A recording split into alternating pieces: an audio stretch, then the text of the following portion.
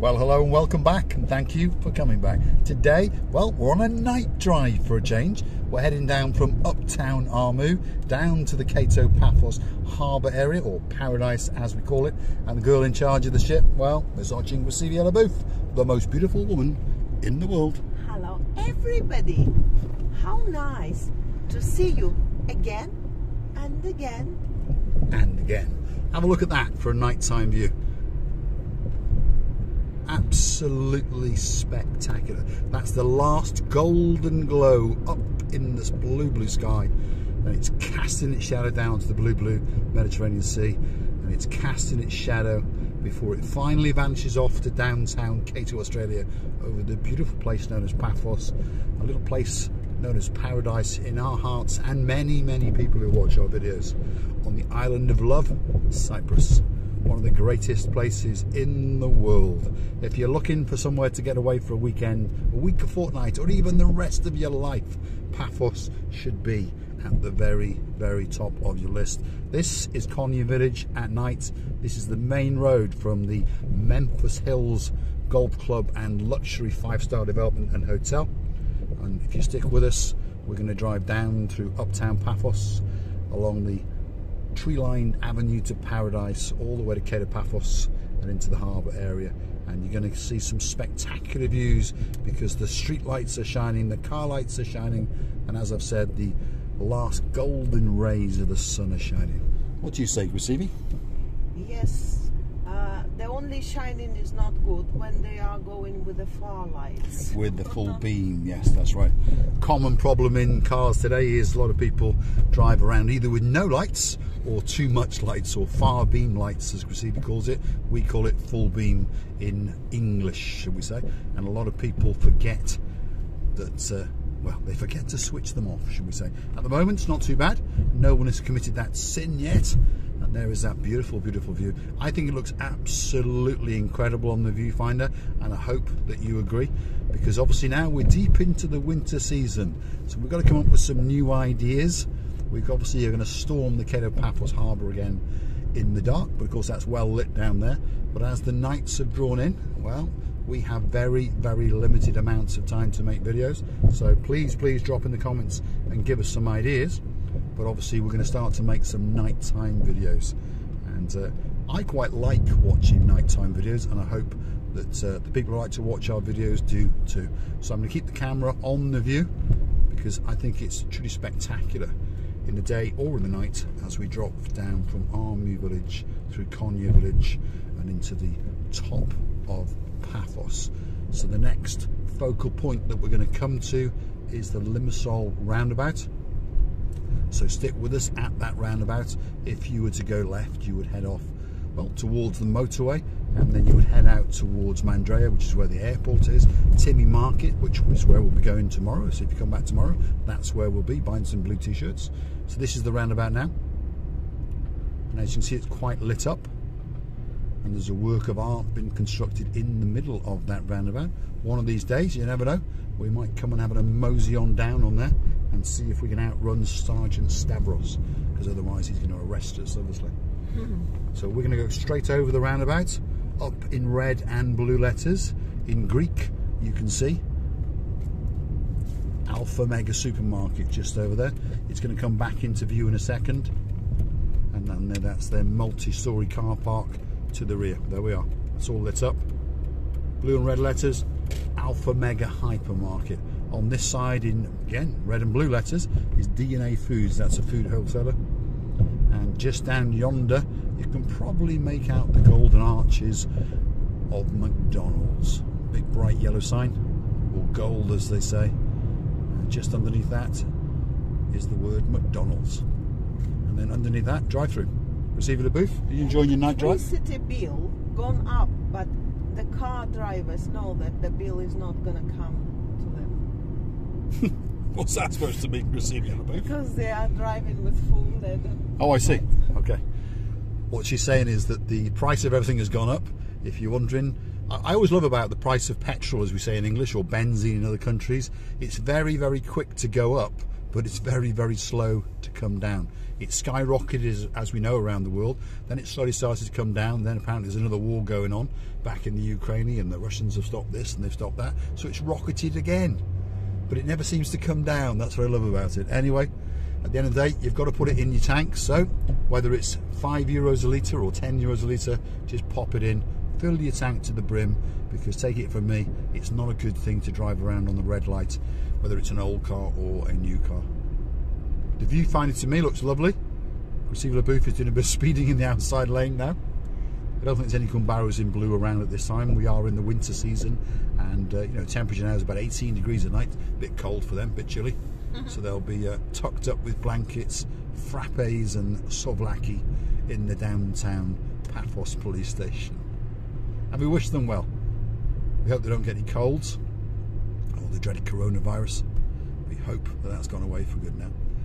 Coming up here on the left hand side now, these traffic lights, if you look carefully, big white letters saying Super Home Centre, and that's the Home Centre DIY Centre. And then in front of that is the former Debenham supermarket, which is now called the ERA supermarket. There's also a children's Next shop, but all that is going to be knocked down. All of that is moving up the road to buy McDonald's, and they're going to build a hypermarket and a 27-storey building in downtown Paphos. Skyscrapers, and the view from the top floor, well, you'll be able to see Nicosia, you'll be able to see our man Ronnie over in Israel, and anywhere else you choose to look as well. Over there, Chase Buchanan Private Wealth Management. I've never been to them because I've got no wealth for them to manage. And then there's also the Toy Box shop underneath, getting ready for Christmas. You've got a private hospital to our left, and then further down here to the right, we are going to come to the, is it the Oasis Hospital? Yeah. Yeah. There's a private, how'd you say it? Iasis. Iasis Private Hospital. Private. There we are. So that's going to come up just down here on our right hand side. Now if Miss Maggie's watching, she likes this tree lined avenue all the way down to Paphos. Well, Kate at Paphos says she's been down here many a time with friends and family. And it is a very, very nice strip of road indeed. Not because it's leading you to paradise, it actually is a very nice road. A bit rough the surface these days, but the road is tree lined. Although if Leptos has their idea, they're going to remove all the trees down here to our left hand side and build villas, shops, schools, hospitals, all sorts of things. It's called Ecopolis when they get around to it.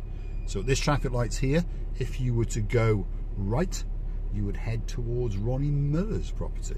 That's one of our members of our family, and you'd head into the Universal area. And if you were to go right, you would head back into Yereskipu. For some reason we've got a bit of a tailback going on here. Obviously someone on a mobile phone, that's normally the case. So tree lined avenue down to paradise. Stick with us. In another couple of minutes we will be in downtown Paphos, and we will stop just short of the Olympic Lagoon Hotel, and we will take a right, head along the Pasidonis Avenue, which is the hotel's road, and eventually we will arrive in the downtown Cato Paphos promenade area. So you're going to get some great views, that's for sure. Receive the booth. Are you enjoying your drive? Yes, the views now especially are beautiful. I like the evening views. Yes, there is something special about an evening drive, and then as time goes on, normally the mayor, there he is on his motorbike, going down the inside without his crash helmet on, but never mind. You never know, he might fall on his head, might knock some sense into him. Anyway, as I was saying, slowly but surely as Christmas approaches us, often they hang fancy lights from that lamp pole to that lamp pole to that one to that one. I think you understand, as they do in most capital cities. So hopefully, as Christmas approaches, we're going to get an even more spectacular nighttime drive. I'd get in the inside lane, presumably. Yeah, that's right. There we are. So we're going to go straight at this roundabout. We are now officially in Cato Paphos. So that's the new Paphos, as it's called. So stick with us, and we'll name a few more landmarks along the way. Got a parade of shops to our left-hand side. Not much of any importance to people who are watching in there. And then coming up here, you've got the Veronica Hotel. Mr. Lee Jackson stayed there a couple of months ago, and I believe he had a great holiday with his wife and his friends. Got the Greek Grill restaurant there, and you've got various restaurants scattered around. Gift shops, Hellenic Bank if you want some money over there. You can either pop your card in or pop in with a gun. I normally pop in with a gun. And then just down here you've got the Romeo Taverna. And then right in front of us you've got the Olympic Lagoon. That's the hotel where Miss Ellie missed a lot, and that's the hotel that threw us out quite recently. But don't worry, we're going to pop in there again, because we've got to make an especially for you, for a wonderful lady called Miss Chloe. So we're going to pop in there very soon and see if we can get away with it yet again. So here we are. This is Paphos Avenue, or as we call it, Hotels Avenue. Watch this gentleman on a push bike receive your booth. He doesn't seem to have much care for his well-being. No lights, nothing. There we are. We didn't kill him. This gentleman here has got a little bit more care for his well-being. He's got a little red light. There we are. Coming up on the left-hand side now is the beach bar known as the Anesthesia Beach Bar, and that's where we go and climb the snake. Then this hotel coming up is the Amalfi Luxury 5-star Hotel, which means that the next one is one of the most popular hotels in the whole of Paphos, and we have many a family member who likes to stay there. Dame Annabelle, oh so sweet, Caroline, and of course Fiona. That's just a name but a few, and of course they'll all be coming again next year and booking themselves in. There's Stavros, and they'll be riding life out of him. There's the hotel, and of course there is the main foyer coming up. Have a look at that. There we are. So you've got parades of restaurants coming up now, and a bit of a tree-lined avenue to the left. The Almira Hotel is hiding behind there, luxury 5-star hotel and resort with its own spa. Where these cars are joining the carriageway from the right, if you take a right there, you've got a fish and chip shop called T&J's, you've got Keg and Barrel, and you've got the start of Bar Street. And now we've hit the traffic, because of course we are crescendoing along, and very soon we will be at the pinnacle, which is downtown Cato Paphos Promenade. And we'll have to wiggle and waggle around the back of it before we get to the harbour area, because as tradition goes, in the evening they close the promenade to make it that little bit safer for people to walk. This is the 5-star Annabelle Hotel. Very nice hotel indeed. If anyone's going to stay there, you let us know, and we'll storm it through the front entrance, the back entrance. We don't mind. We'll parasail down the sidewalls if we have to. Marios Diamonds is closed. Pamela's Diamonds is open. I'll have to have a word with her. That's the Royal Restaurant, which means to the back of that is the Dionysus Hotel. You've got Penguins Restaurant here on the right, or officially called Penguinos, but we'll call it Penguins. Gourmet Taverna up in blue over there. Cafe Nera Pizza Hut. The Donna Express coming up. Tea for Two, very popular restaurant over there on the right. That's the promenade, which, as you can see, the Gumbaros in blue have kindly parked a car across to stop cars going down there, which is a very good thing to do, because a lot of people walking around at night and they're not expecting to get run over at 100 miles an hour. Freedom Gallery gift shop over there. So now we're wiggling and waggling to the rear of the Paphos Promenade area. And again, if you're walking around this area, please be careful. As you can see, there's a lot of refurbishment going on. A lot of pavements are in disrepair, and it's not that well lit. So please bear with us. Hopefully by next season it'll all be rectified and it'll be looking lovely. There's a little sneaky road down there to the promenade. Let's keep going. Coming up here on the left hand side is the Papa Antonio supermarket. Anything you want, you pop in there. Which means just coming up over here on the right hand side is the Leptos Basilica Holiday Resort. We often pop in there for lunch, as people are aware if you watch our videos.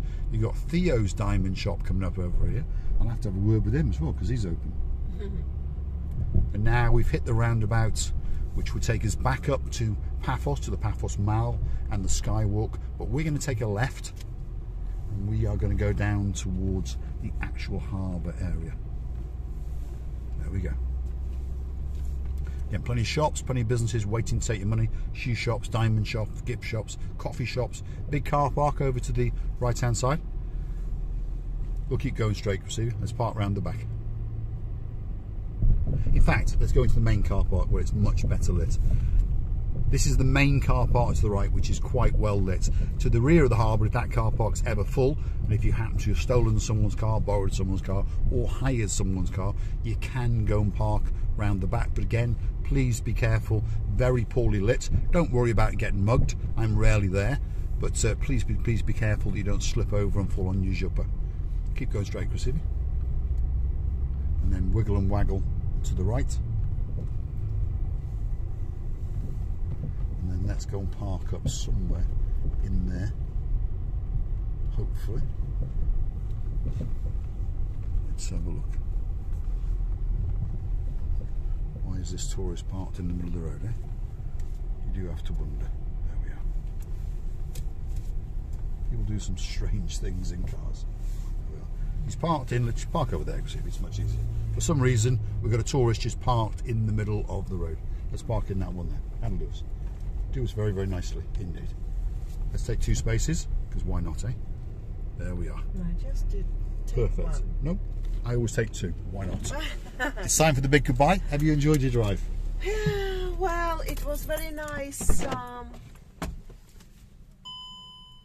enjoyable evening lightning drive, and I would like to tell you that I want more driving, because I like driving when Mr. Paul is not shouting. Obviously I'm behaving well, and I would like to tell you that we're loving you to bits, and don't forget to come and see another of our madnesses. Bye bye. I think I'll start shouting her because I'm looking forward to being hung by her own bra, Mr. Simon. No. Thanks for watching. No. If you like what you see, hit the like and subscribe. and come back for a little bit more of our Madness. Why not? We're loving you again. And if you really, really like what you see, you could click through to our About page and buy her a coffee, me a coffee, buy yourself a coffee, and we'll all sit down and have a good chat together. Thanks for watching. Bye.